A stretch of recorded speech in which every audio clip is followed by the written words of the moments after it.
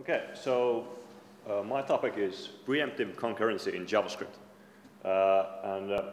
What I'm going to do is I'm going to introduce to the problem that we are having with concurrency and in JavaScript, and introduce two different mechanisms or strategies for approaching the solutions for bringing preemptive concurrency.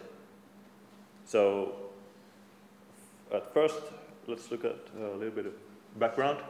So I'm a student at the Mathematical Information Technology department at the University of Jyväskylä. And this is actually part of my research for my master's thesis there, called Enhancing the Concurrency of Elm Programming Language. So this covers also the web worker approach as well. But today I'm going to focus on two different types of options for solving the concurrency problem. And those are generators and trampolining. So the problem is that we have a limited amount of concurrency utilities. As John said, we only have what we have is web workers and also asynchronous HTTP requests.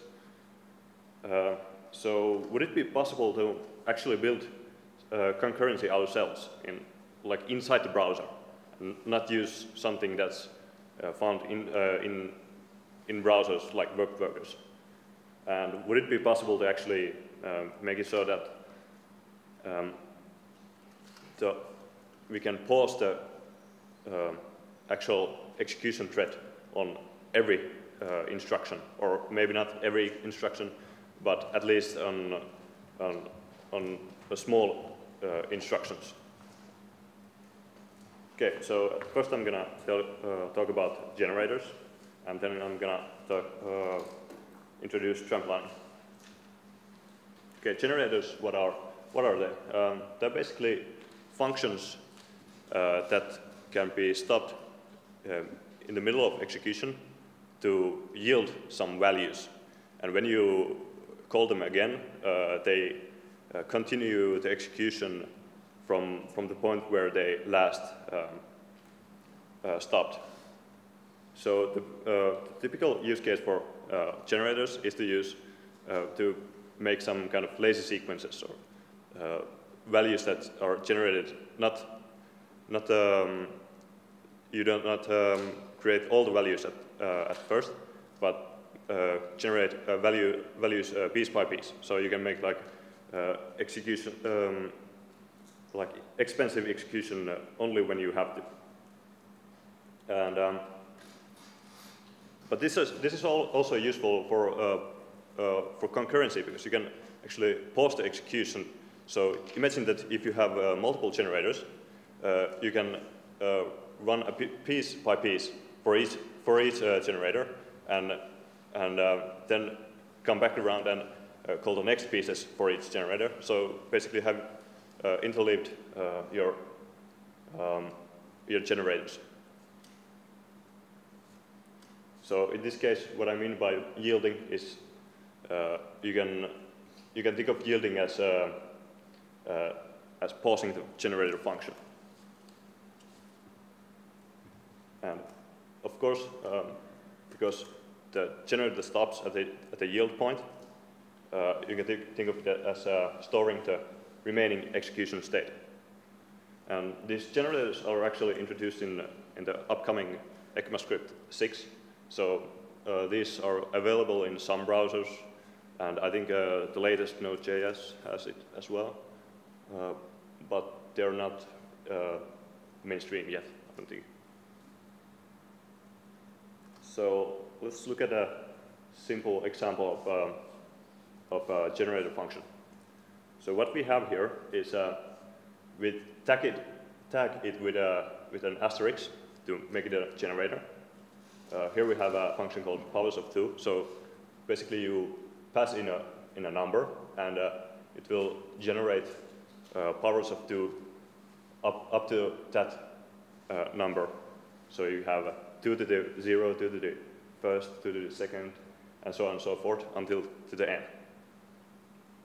And as you can see here, we have a yield point here. So that's where the function execution actually stops. It yields the value p. And so here's an example of how to use it. First, you make a generator, or instantiate the generator by calling the function with some parameter. And then you just keep calling the next function in that object. And these are actually the results you get from calling the generator function. So as you can see, it brings you values from 0 to the 16, and each time it actually says to you whether it's actually done with the execution, whether the generator is finished. And you finish the generator with the return statement here. So does anyone have any questions about how this works, or is it clear to everyone? Okay. So if you're familiar with Python, this is the same as Python generators. Okay, so how about making it preemptive? Well, in order to make it preemptive, you need to yield on every function call to make every function call the stopping point. So you get a huge amount of yields in the code. So basically, you get each line is a yield line. And not only that, but if you're going to interleave function calls inside the generator, you need to have a generator. You need to make those functions generators as well. And not only that, but you need to actually capture those yields inside the function you are going to yield. So you're yielding yields from other generators. So you can't yield inside another function call. You always have to yield inside the generator, inside the generator scope. So those are the kind of things you have to think about when you're making preemptive, or at least the type of concurrency where you have to stop in the middle of a function call inside the generator. Okay, so the anonymous function can't yield inside the generator? Yeah, a function inside a generator can't yield. Yeah, the anonymous function inside the generator can't yield. Yeah, it can't yield. So it has to be in the same scope.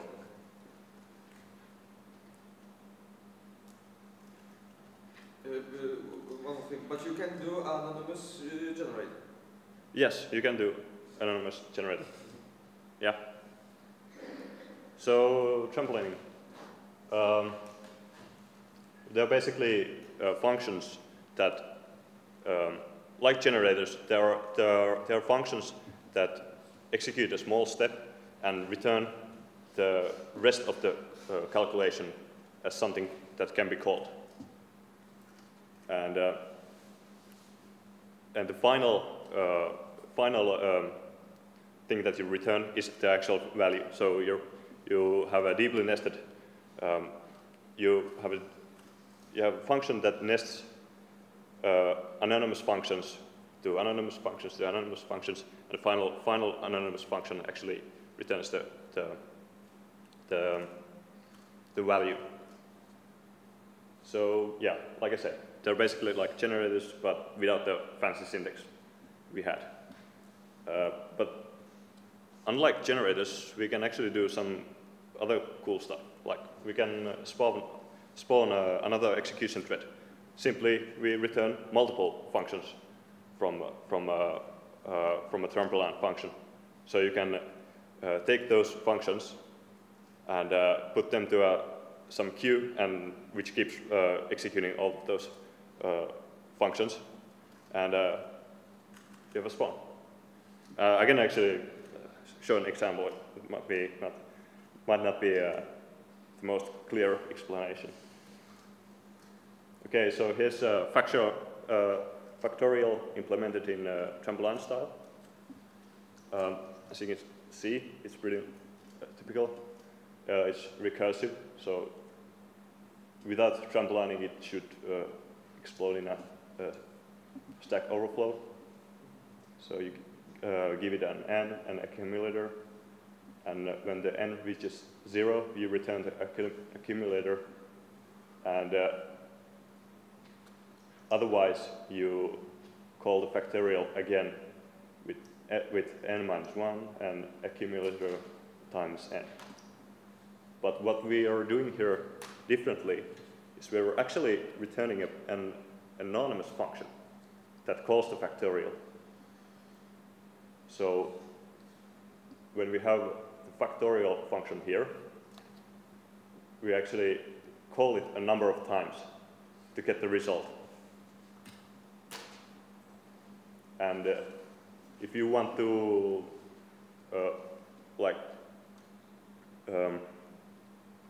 spawn another execution thread, you return maybe like a list of functions, and then at some point here, you take all of those lists,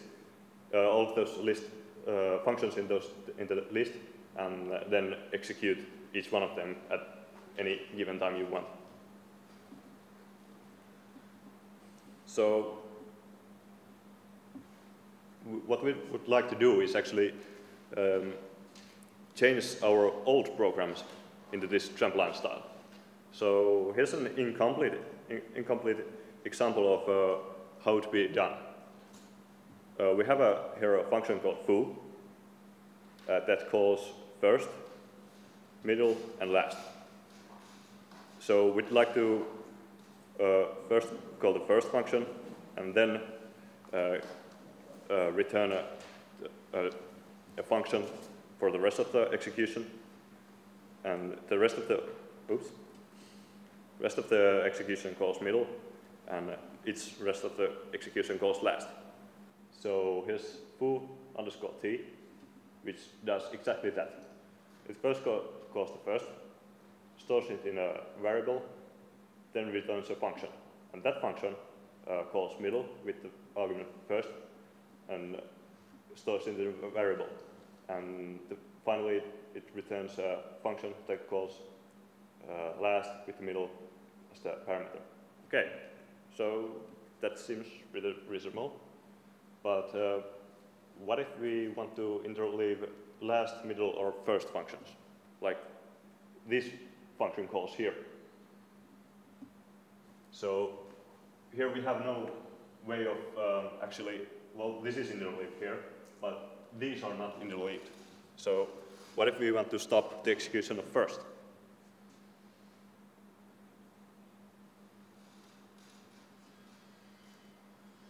Well, it turns out that any program in tail form can be rewritten in trampoline style. And what I mean by tail form is a function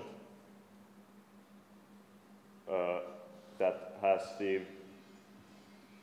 well, this is in tail form. This has nothing to execute anymore. This is the last execution that is here. So if we have a program that is composed of these kinds of that is composed like this, we can make it trampoline. So to clarify, when you say foo t of 42 and you apply the first parent, yeah, that's going to do the first step of first. Yeah. And then so on and so forth, so there's with first and middle. Yeah. Okay. Just so what is how is this different from just laziness? Let's say, is it the same concept as laziness? Yeah, it's laziness. Yes. But so why do you call it trampoline style? Well, the point is that about trampolining is that you return the next execution. So you can execute it the next piece whenever you want to execute it. And another point is that because you return it, you don't grow the stack. You can throw the previous stack away and continue from running there, and so you don't get a stack overflow from all those calls inside the calls. So another part is this transformation is also called continuation passing style. And so to implement laziness, you would perhaps convert to continuation passing style. But the evaluation model would be, okay, only do these computations as necessary. You can, with the same model, choose a different evaluation model that says, just run this until like I've spent like a second on this, and then like whatever, I'm moving on to the next. Okay. So the point is, you can pause it, and when do you want to do that depends on what your goals are. So, okay, anyway, as I was going to say, for example, this here is tail form in the sense that the last call here, the method called last, is in tail form. But these are actually not in tail form because they're inside the last. So what we'd like to do is actually convert the function so that everything becomes tail form. And that's actually related to continuation passing style. The trick is to actually convert your Elm code into CPS, which is continuation passing style, and then convert that to trampoline style. So you're going to have okay, so basically what continuation passing style is, for those of you who are not familiar, it's basically callbacks. So you call something and pass in some function to the function so that function that you're calling should call that called function. Yeah. How to explain? Well, you know, callbacks. So you're going to have callbacks inside callbacks inside callbacks. But you know, the problem with that is that it actually grows the stack. So if you're going to have something recursive like a factorial, you're going to explode your stack. But with trampolining, the stack will still remain the same.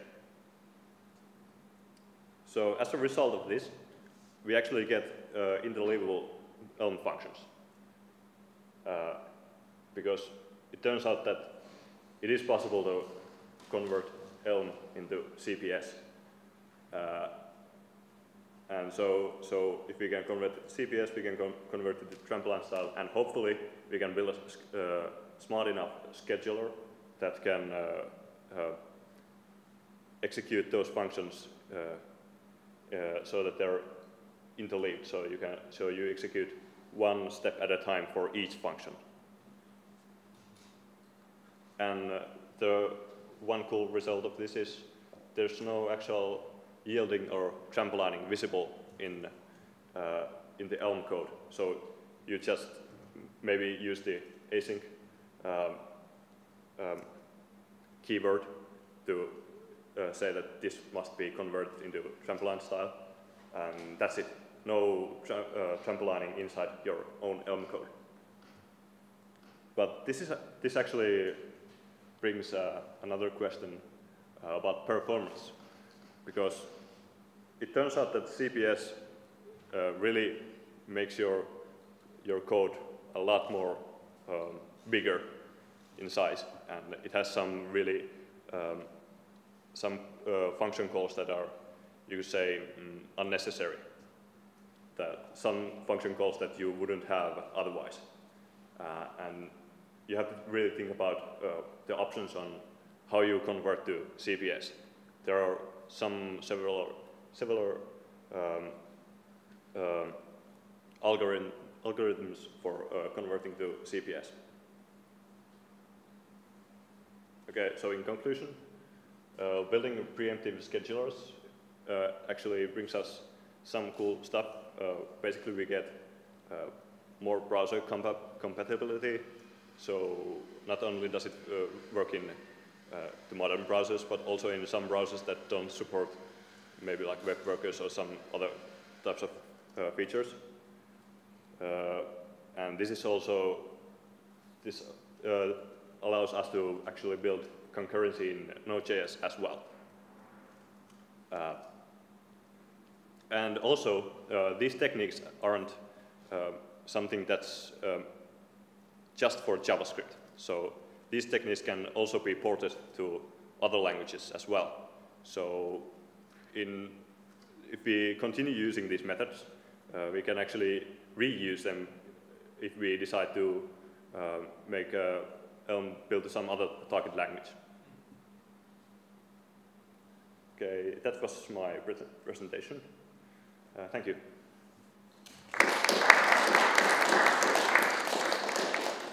And I can actually show you some, if I can expand this. Command P, or sorry, Command plus will sometimes, if you're lucky. This is Emacs. So, yeah, this is small text, but I can actually show you. You can go to a file or edit options, blah, blah, blah. It won't even save your options because it doesn't save your options. So, well, I can actually show you. Here we have a function here. This is really small, but it says that it's a lambda that has a lambda inside it, so it's y to the x, and that actually calls sums up the x and the y with 4, and then we pass it two values, 7 and 9. So basically, this just calculates 3 different values in the sum, but it's expressed in a very kind of awkward way. And that's actually below it. The sample is the representation of the calculation as an expression. So if we compile that expression into CPS, we get this here. So as you can see, it's a lot more complicated. So there's definitely going to be some things that you have to think about when you're compiling with the CPS. As you can see, here's x, here's the y function, this is the y variable here, and there's the 4 number, there's 9, 7, so it's really awkward. It's very difficult to follow that kind of code. I have to actually follow that code in order to figure out how I'm gonna trampoline this, and it was hell.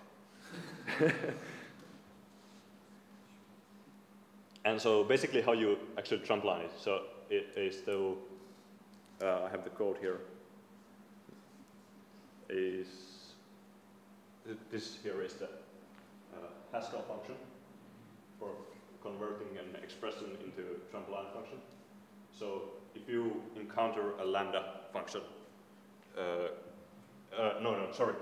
if you encounter a function application, you wrap it inside a lambda function, and maybe wrap it in some kind of data structure that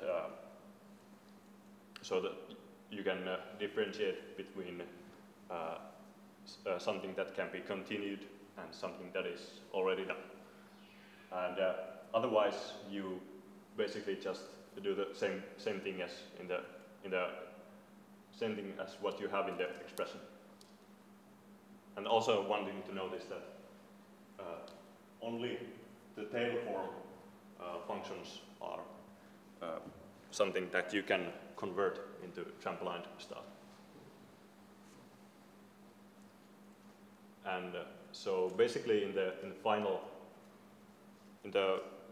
function that you have that is converted from CPS to trampoline style, you have well, in CPS you pass in some kind of function that is called when the execution finishes.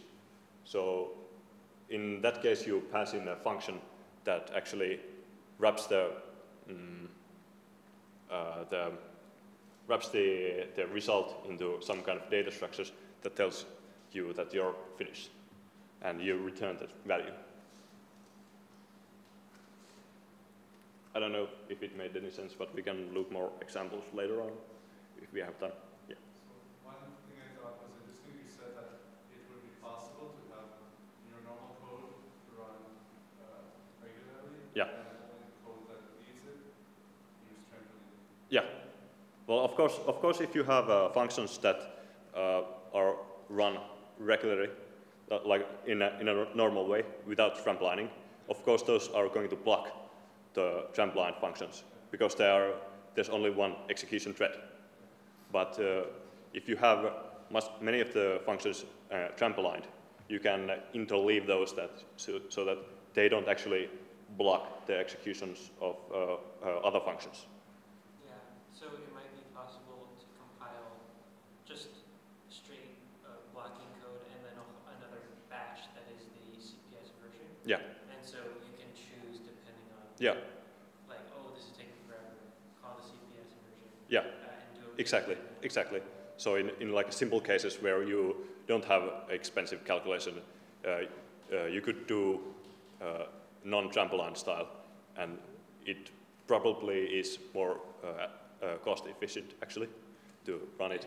So one of the key things with like trampolining style, so a lot of the Haskell to JS and just in general compilers to JS will use a trampoline style, and you pay a big performance hit for creating functions. So like creating an anonymous function in JavaScript is going to cost you, and calling a function is going to cost you. And so the question is, how do you balance these performance concerns? Yeah. There was a guy here who was visiting Prezi. He was a Haskell guy. Yeah. Types anyway. He had his own language that was similar to Alien. It was a Haskell syntax that compiles to JavaScript. Mm. But it was just kind of, he was the only using it. It was kind of his toy. And he said that what he decided to do was, instead of trampolining everything, was he had a maximum stack limit, which is like 1,000 or 2,000 depending on the browser. Yeah. And when he reaches that, he has an accumulator, and when he reaches that number, he creates an anonymous function and throws it in an exception back to the top. And he said that it's actually faster, even though exceptions are expensive, it's actually faster than creating a new function. Yeah, those are definitely some things to consider when you're actually building this kind of concurrency. I actually read a blog which I have linked here in the presentation. Let's see. Yeah.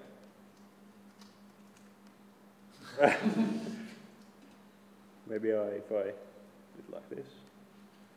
There we go. Yeah, compiling it to JavaScript in CPS. This actually talks about a little bit about the performance issues that you have with compiling to CPS. And the main problem is that you get so much like unnecessary code that gets called, and many functions, deeply nested functions. Yeah. So another part that's unfortunate is if you have continuation passing style. So some compilers will go through continuation passing style, do lots and lots of optimizations on that, and then map that directly onto assembly code and use jumps to represent calling the next continuation. And so effectively you map onto something super fast because you're just jumping into place. And in a language like C, you have goto, and you can just do that. So at some point, someone was like, what if JavaScript had goto? And at first I was like, why would you even say that? And then I was like, wait a second. It actually makes sense. That would be amazing. Yeah. From the perspective of compiler writers. Yeah. That would actually probably make it, if it doesn't have like some really stupid implementation in the background. It actually, if it would be an actual go-to, it would actually make it much more efficient. Yeah. So I feel like there is a small, perhaps, possibility of this. Yeah. So like the mscripting project and like compiling C++ to browser, they'll start to say, hey, what if we had this thing? And so like you'll start to see someone like when it's in the interest of the browser. Yeah. To do things, we make it incentives. So fingers crossed for GoTo. Yeah. Weird twisted thing. Maybe not. If you're saying that browsers are already doing a lot of optimizations in their JavaScript engines, right? So are there already patterns in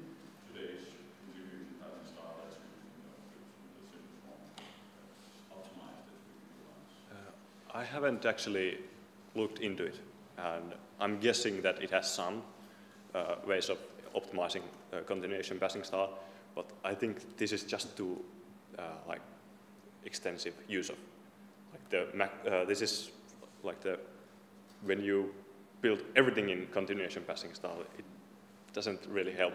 So like when people are human CPSing in their JavaScript code, like you're going to be doing the same stuff, but you're going to do chunks and say, I want to run this at the same time. So effectively, there is a cost of creating a continuation column, just regardless of how much optimization you do. And if each unit is add, or like, okay, we're going to apply, and make this, you build up cost no matter how much Yeah. you're optimizing at source code. That's actually something you have to think about as well as what functions do you think of as primitive functions, and what functions do you think of as something that should be used with continuation passing style. That's interesting. Yeah. So like if you know something's going to be quick, Yeah. just be like, okay, this never... Yeah, maybe you shouldn't like do the summing of numbers as continuation passing style. This is not directly related to concurrency, but is that something that's a general problem for all functional style JavaScript? Yes. We already use a lot of function calls in all the time. Yeah. I think it's the same. Problem. So what I said earlier, that I use the ACE compiler, which is I think the best ASCII JavaScript compiler at the moment. It generated really nice code actually, but I think it could parse, could use parset up to 300 characters, but then it would run out of side space. So this is an issue for everybody. Yeah. If you use continuation passing style to get this preemptive scheduling, you want to pause on pretty much everything, then another way to do it would be to rewrite your code into instructions in a virtual machine that executes those instructions, because the virtual machine can actually decide at any point on any instruction when to pause and go to another thread of execution. So this is getting really close to... You could write a stack and in JavaScript and actually convert it to I'm going to explicitly model my jump instructions by writing this stuff. ASM JS? Yeah, I So was thinking about it. Because he did show an Android application running in the browser, and so they had the Java VM compiled. No way. No, I mean, sorry, go ahead. And it's only 2 times slower, if you really. Yeah. Okay. So Maybe that's not. maybe not a horrible idea. Well, let's just say it might be infeasible. Yeah. But yeah, so with the cost of calling functions, so with a curry function, as it is now, I will do some tricks in the compiler that if you have, tricks are done such that you actually can reduce the number of function calls that need to happen when you do curry. Based on what I just said. It's not, Everyone can ask Evan at lunch one day. Yeah. yeah. Also, something I want to point out is CPS can be used for a lot of things. The concurrency thing is not the only application for it.